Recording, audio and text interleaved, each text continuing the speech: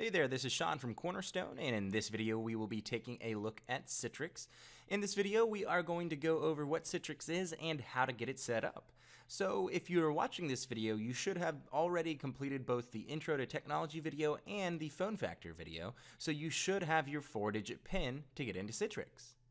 Alright, so what is Citrix? Citrix is pretty much everything. Citrix is the thing that you actually sign into every single day. So when you go to sign in for work, you're signing into Citrix. When you do get signed into Citrix, you're going to be presented with an option, and that option is to select a Citrix desktop. Once you click on that desktop, it's going to open up what already kind of looks like what you're seeing here, but it is actually something that is streaming off of a server that is housed here at Cornerstone. Alright, so the setup. The first thing that we're going to go ahead and do is go to Internet Explorer. So I'm going to go ahead and open this up real quick. The next thing that we are going to do is go to a web page. That web page is https://tpf.cornerstonebrands.com. Go ahead and hit enter. And it's going to take you to this Citrix Access Gateway. You can see right here that this is the Citrix Access Gateway. This is a website that you are going to be coming to every single day when you sign in to work. So, I mean, if it's going to be something that you see every single day that you're going to have to come to every single day, the logical thing would be to make it a favorite or a bookmark. So I'm going to go ahead and do that. In Internet Explorer 8, there's this little star that I can go ahead and hit. Since we're already on the web page, I can go ahead and hit that, and it'll make a quick link to the Citrix Access Gateway. Another way you can do it is you can actually click on the favorites button here and add it to favorites here so that it will be in your list here also. If you have IE9 or IE10, sometimes there is a gear that's over here in this corner, or there's a little star that's up in the address bar that you can go ahead and click as well. Whatever way you use to make something a bookmark or a favorite, please go ahead and do that now. It will only make your life easier.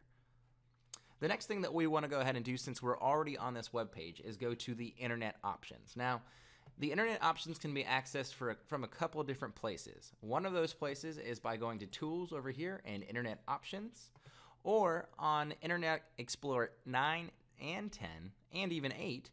Most of the time, the File, Edit, Favorites buttons are hidden. If you hit the Alt button on your keyboard, so the button that's to the left and right of your spacebar on your keyboard, I'm going to go ahead and do that real quick. It actually brings up these submenus that were hidden. And from there, you're going to go to Tools and then Internet Options. So that's just a couple different ways to get into the Internet options. The next thing that you're going to do is go ahead and make sure that it is a safe site, that it's a site that your computer is well aware of, then there's no angriness between the website and your browser. So the next thing we're going to do is we're going to go ahead and right now we're on the General tab. We're going to go to the Security tab, where it says Trusted Sites. Go ahead and make sure that is selected. We're going to go ahead and hit Sites. And then, as you can see, it's already in there. I'm going to remove it and add it once more for you. So it is https://tpf.cornerstonebrands.com. Go ahead and hit Add. It's in there. Hit Close. Click OK, and now everything is kosher. As you can see down here in the left hand, that's the right hand, Sean. If you can see down here in the right hand corner, bottom right hand corner, it'll say that it is a trusted site. So the next thing we're going to do is sign in. So we have a username field and a password field. Now the username is going to be the username that you use to sign into Phone Factor with. We also call these credentials your network credentials. So we're using the John Doe test account or example account, so I'm going to use his JDoe username, and then the password is going to be the same thing that you used the original time with Phone Factor. So we're going to go ahead and plug that in. And what's going to happen here is when I hit log on, it is going to call my cell phone. Why is it going to call my cell phone? Well, it's calling my cell phone because during our Phone Factor setup, we actually established my cell phone as the primary number for Phone Factor to call. So what is Phone Factor doing here? I'm signing in as JDoe using his username and password. So JDoe is saying, hey, Citrix, let me in, I would like to work. Citrix says, well, let me check and make sure that you actually are JDoe. I'm going to give your primary number a call via Phone Factor, and just to make sure and authenticate that you actually are who you're saying you are. So I'm going to go hit log on, and we're going to wait here just for a second for this to call my phone.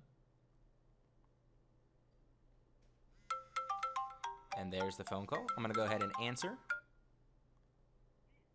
Phone Factor. Please enter your PIN followed by the pound sign to complete your authentication. All right, I'm going to go ahead and put in my PIN. Pound.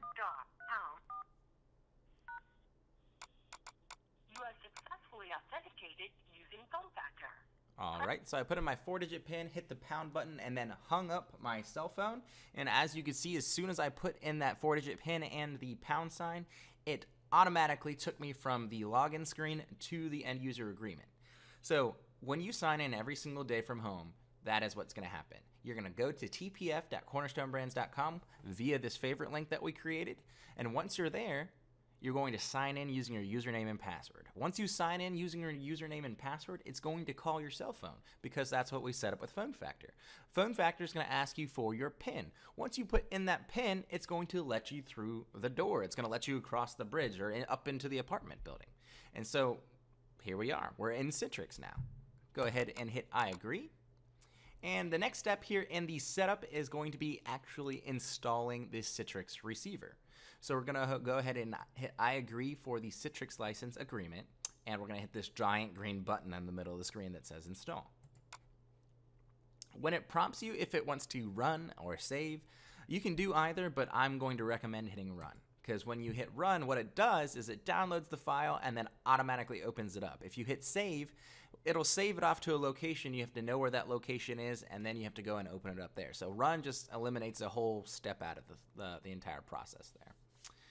So this should not take too long. It should only take a couple minutes. And during this time, I do want to take a quick second and remind you that if I am ever going too fast, if there's something that you feel like you've missed somewhere along the way, do not hesitate to pause, kind of get caught up with whatever you're doing on your side of things, or even go back and rewatch the videos. I want to stress that this is not going to be an overwhelming process. We want this to be nice and simple for you. And if that's going to be the case, don't try to get it all right on the first try. Watch these videos multiple times.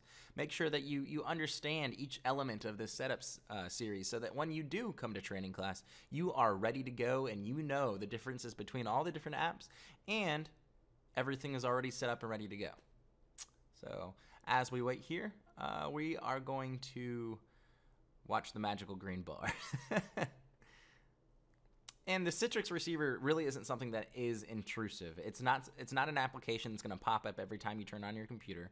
It's nothing that is going to do anything funky. It literally just lives in the background. It's not like an instant messaging tool that pops up all the time. So don't worry about that. This is a one-time install. Once you've installed it, it just lives in the background. And it doesn't take up resources. It's not always running. It's a very, very safe application. Like I said in the intro to tech video, over 230,000 organizations use Citrix. So millions of people are using this. It's not in any way malicious. So we have finished downloading it. Now it wants to ask us if we're going to run it or don't run it. We're going to go ahead and hit run. And it's going to prompt us to install it. So go ahead and hit install. And this is another brief waiting moment where it's going to come up here in a second, and we're gonna have another green bar that we're gonna have to wait for the install process. There it goes.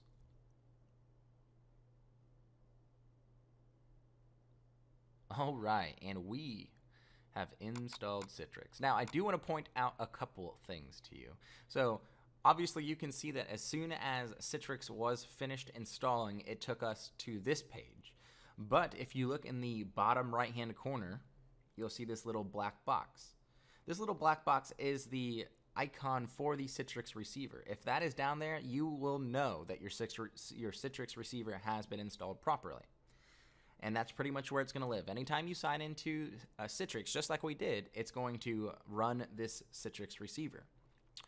So let's recap real quick. We signed into Citrix, phone factor called us, we put in our PIN, we downloaded the Citrix receiver, and now we are at this page. This is a page that you are going to see every single day when you sign into Citrix.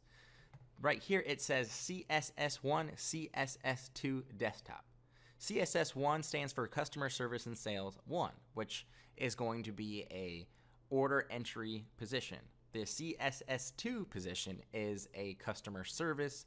They deal with returns and such, those types of functions as well in the call center. So we're at this page. You can see we're logged on as J Doe. And we're going to go ahead and click this play button. So kind of going back to that Netflix reference, we signed into Citrix, which is kind of like signing into Netflix. We found the one that we want to play, and you just go ahead and click it, and it will start streaming from our servers here at Cornerstone to your desktop. Now, I do want to stress that you only want to click this a single time. You do not want to double click it. When you double click it, some funky things can happen, and we do not want that. So one single click, it'll turn blue, and we will launch the Citrix desktop here in just a second.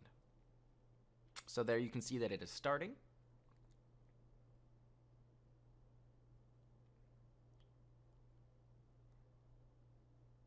And it's still starting.